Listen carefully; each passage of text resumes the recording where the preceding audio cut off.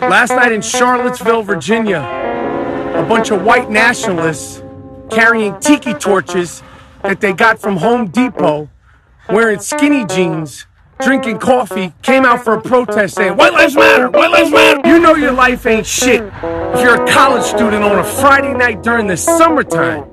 You ain't getting no ass, and you decide to come out for a protest carrying tiki torches, talking shit? Little coffee cup carrying white nationalists. You ain't shit.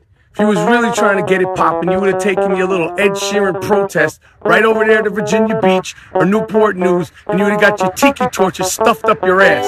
Revenge of the nerd protesters. Eat some pizza, take a few bong rips. Don't you got a fucking toga party to go to? It's Friday night. Try to get to second base with a girl, you fucking loser.